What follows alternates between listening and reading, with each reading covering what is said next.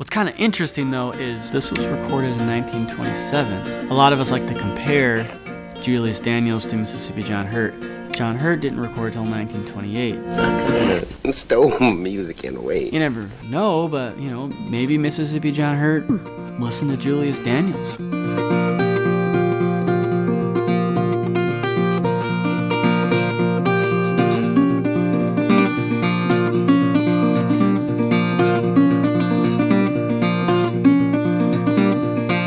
Julius Daniels, one of the best in the fingerstyle canon. For some reason though, his name's often kind of left in the margins.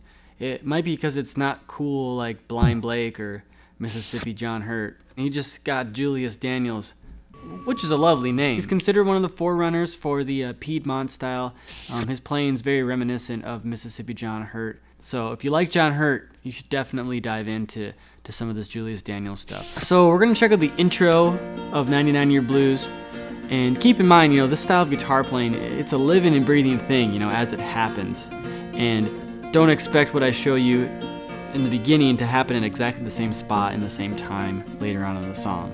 It won't and shouldn't do that. So the song is essentially a G blues. We play G shapes, but he's capoed up. And so capo 3, it's capo 3. Capo 3 will get you there. It's kind of B flattish, but I'm still gonna talk like as if we're in the key of G, so I'm gonna use the word 3rd fret and open, even though we're in a capo. The first 4 measures here, you kind of got like your standard call and response. So your first call is this.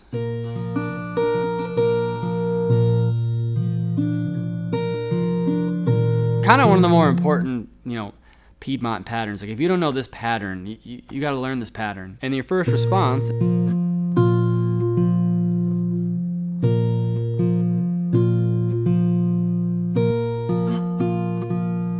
goes back to the call, and then the second response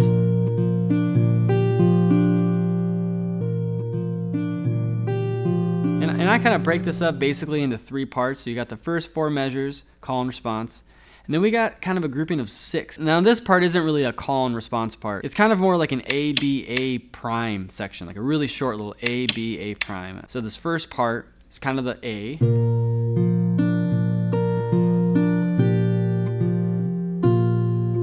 So that's our first idea. We're gonna call it A. And here's our second idea.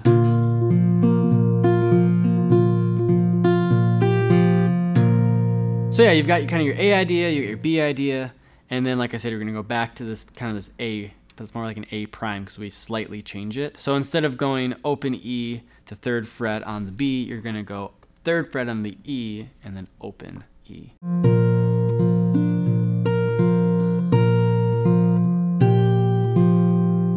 The end here is just essentially a tag. So it's where he kind of starts repeating his vocal ideas.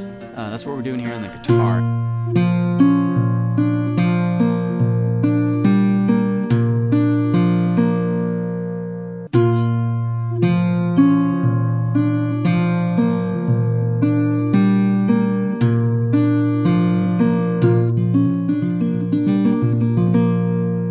And yeah, it's a very Mississippi John Hurt little thing, isn't it? I wonder if these guys knew each other. I'm gonna have all this tab available on my Patreon. If Mississippi John Hurt is your thing, you should check out this video next and learn how to play Stacco Lead Blues. Thanks for watching.